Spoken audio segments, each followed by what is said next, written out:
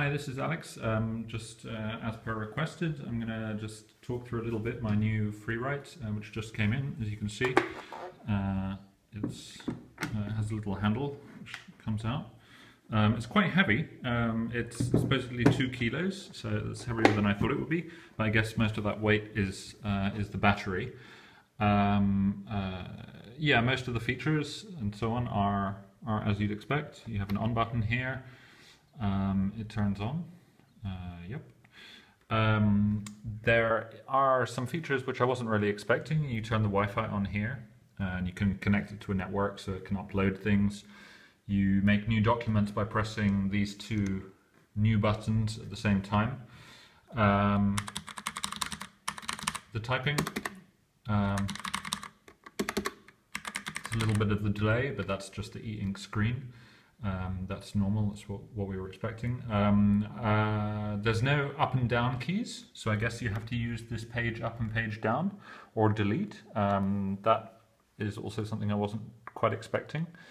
I had to figure it out myself. There are ways of switching in between.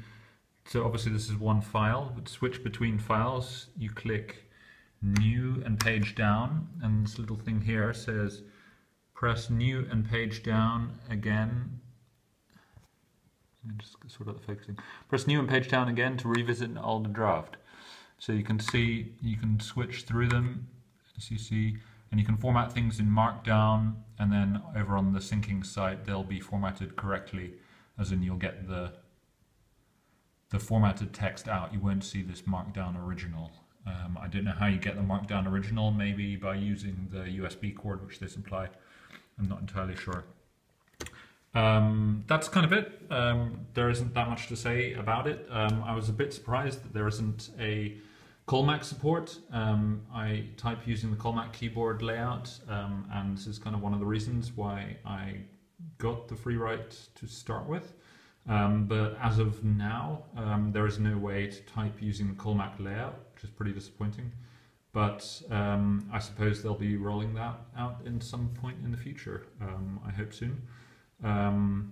Otherwise, yeah, I will report back when I've tried it out a bit more. Thanks.